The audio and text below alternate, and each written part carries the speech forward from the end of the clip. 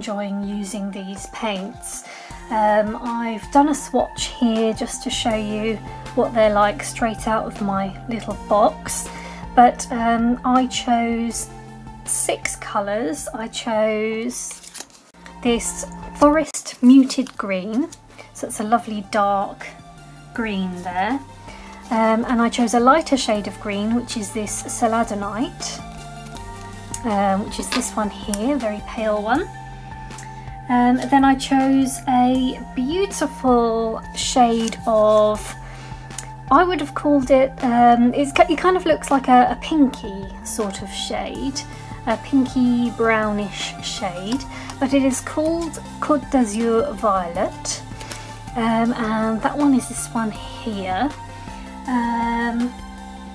Then I got Burnt Sienna, which is this really rich earthy brown, and I got the Black Moon, which is this beautiful dark indigo kind of bluey grey black shade. Now this one was actually, this one came as a whole pan, there wasn't the option to have it as a half pan. Either that or I decided I really wanted a full pan. But what I ended up doing, because the full pan didn't quite fit into my watercolour case here, I actually ended up breaking it in half, and I've put half of it in here and I've kept the other half safe. So that's been working fine for me. Obviously at first it was a little bit wobbly in there, but as I've been adding water to it, it's been sticking itself to the pan, so that worked out fine.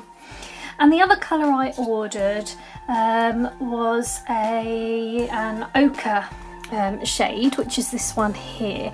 You might have noticed in the first part of the video that this sample card is actually a different one. This sample card is Epidote, but they are very similar indeed, so that's probably why there was the confusion there. But I did get the one that I ordered, which was the sort of gold ochre shade. And then I also got sent a dot card with 2 colours on, these beautiful ones here. And those colours are 2 colours from the Oslo range. So there's Water by the Pier, and then there's Free, He Wanted to Be Free, which is like got a copper blue in it.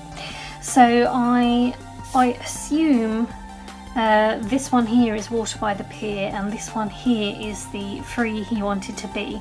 Now I've actually had my eye on this one, but there weren't any in stock when I bought the others.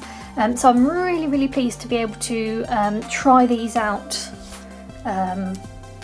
to get a feel for them, and this blue is just really beautiful.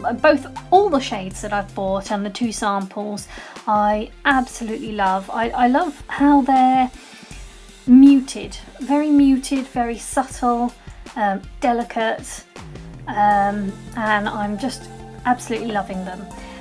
What you might have noticed is I actually managed to get my sample dots off of the cardboard. It came on a piece of card like this, and I spent a while peeling it off and getting the paper off of the back of it, and then I kind of just squooshed it into these pans, which is brilliant because I don't have to worry about how much water I'm putting on them now.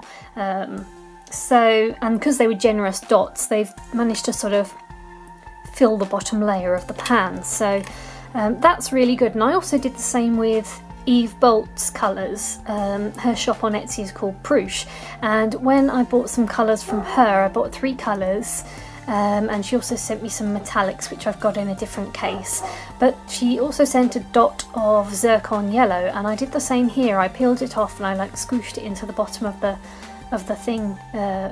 pan.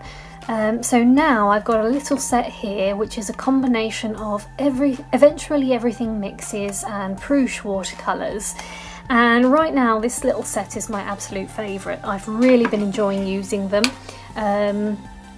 Eve's colours go really well with Amé's colours, and I've even been using them recently to do some sketches for some pattern designs. So, I mean, this page contains a mishmash of all sorts of media, but I was using, for example, one of my favourite motifs here, this flower.